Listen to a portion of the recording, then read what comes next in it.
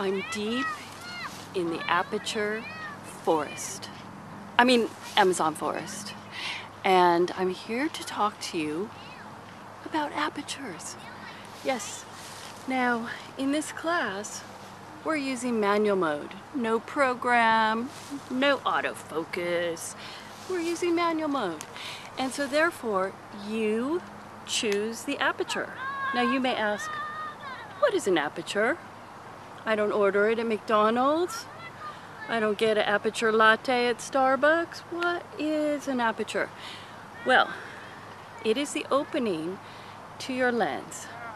You choose between 2, 2.8, 4, 5.6, 8, 11, 16, 22, 32.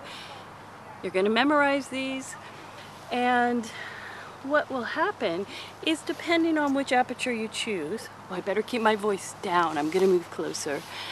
Whatever aperture you choose, it will change the look of your picture.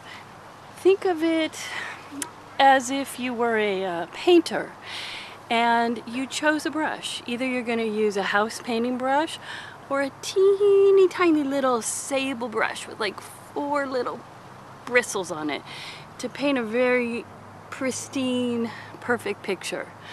So your apertures are these small to large openings, and the smaller the opening, like this, the more depth of field you get. Now this term depth of field is going to be mentioned a lot.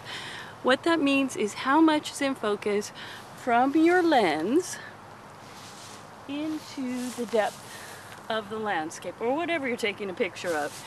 And so therefore, by choosing how much is in focus, you get to affect the look of the picture. Now, Ansel Adams, do you all know who that is? He was a nature photographer, famous for photographing Yosemite. Actually made that park come about because of some of that photography actually went to legislation to prove that the nature area was valuable. So Ansel Adams, in a way, even though you see his pictures on coffee mugs and calendars, he was actually a political activist. He would hike up with his giant camera, and he started a club called the F64 Club. Now, what F64 means is that if you didn't set the aperture of your camera to the smallest opening, which is F64, you were out of the club. And so, unfortunately in photography, everything is backwards.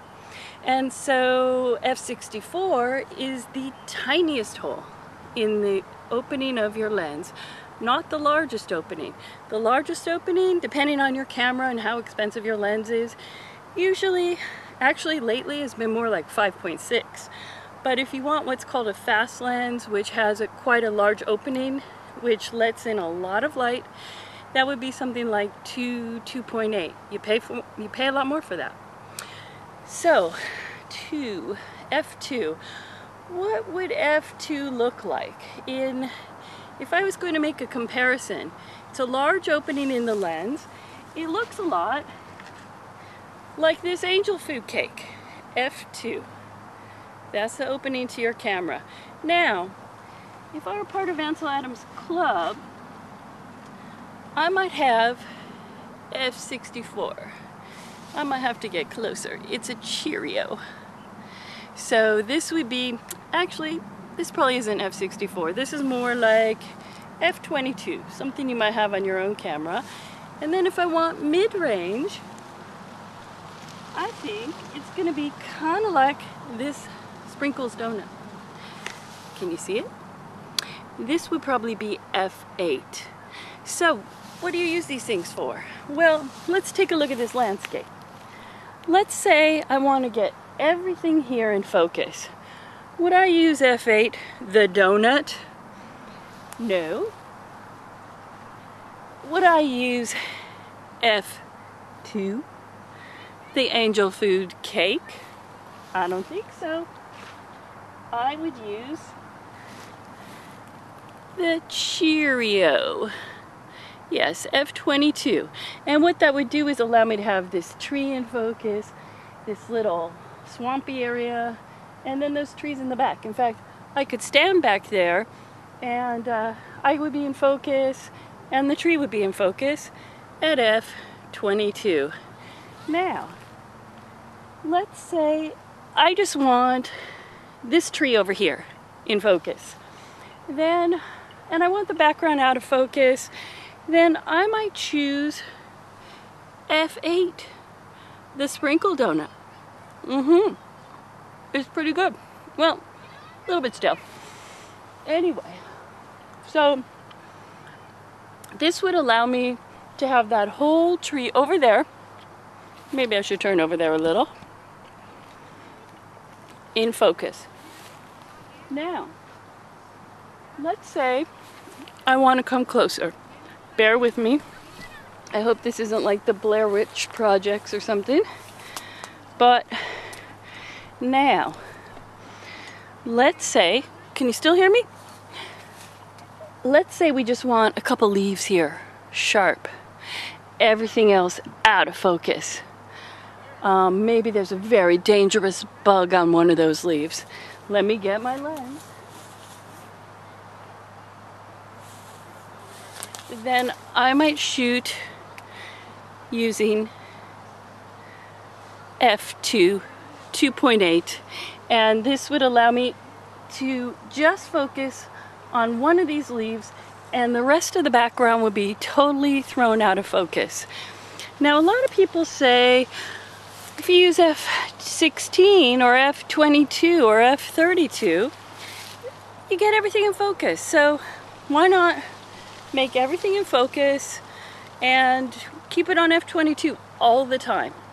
Well, if you're a painter and you choose different brushes for different effects, then I would definitely not only use f22, I might use f2 to actually cut down my focus from here to back here.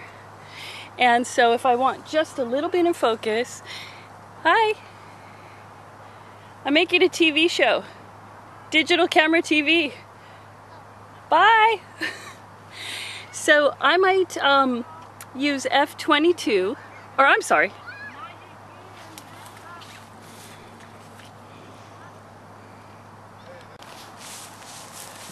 okay, I'm so sorry.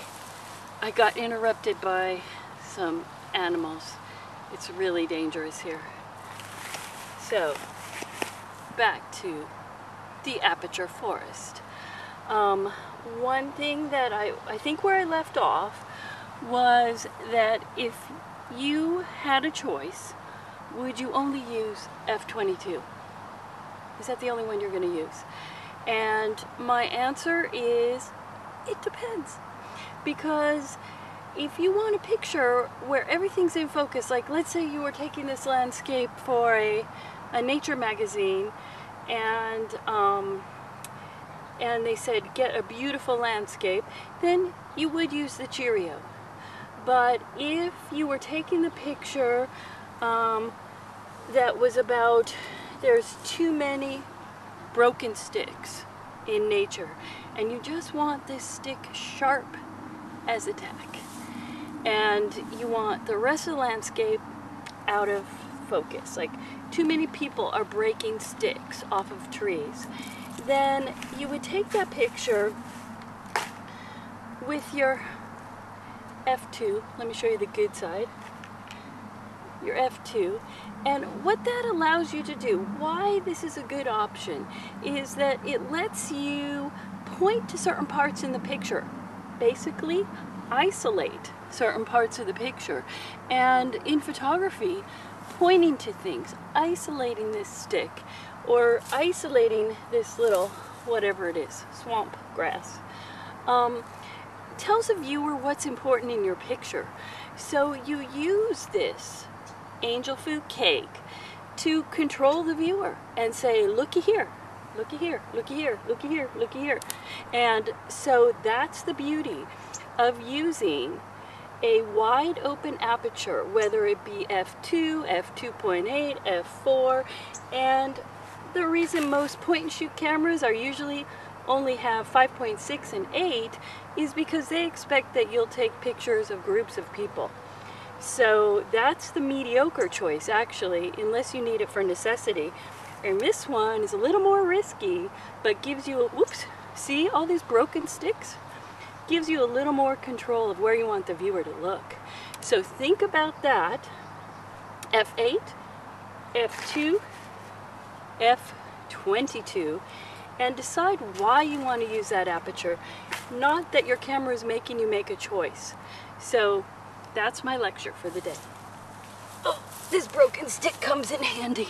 Whew.